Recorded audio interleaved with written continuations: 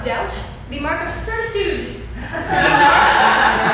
the mark of acclamation, the mark of authority, the mark of indignation, and the mark of love. As an erstwhile SAT tutor, I can tell you that America's youth would first need to know the word acclamation before contemplating the deployment of an acclamation mark. But I might also suggest that, much like young women wearing t-shirts that proclaim in glitter that the wearer is sexy, if you need an authority mark, your authority is dubious at best.